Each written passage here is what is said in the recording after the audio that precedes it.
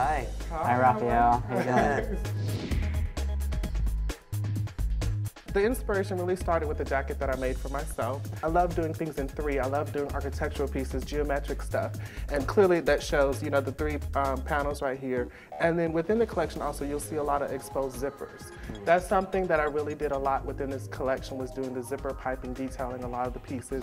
And this is the party dress for the girl. It's sheer, it's sexy, it's fun, very form-fitting, but yet and still it's edgy. Right. Yeah. It's Rihanna. Hello. We need to call her. Right. Right now, please. Actually, here. And same thing with, as well as the other collection. It has the zipper piper detailing in it, and it has the back, which is the sheer, very low, and it's very form-fitting, very sexy. This is reworked denim.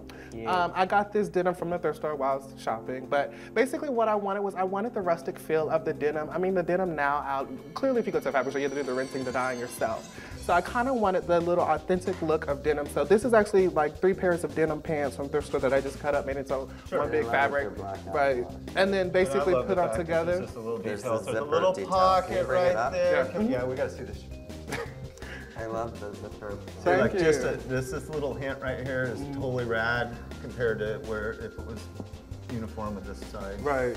And then there's the zipper piper detailing too that I was telling you about. You're a yes. You're a yes, man. Yes.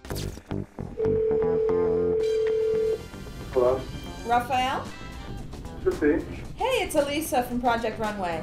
You're going to New York.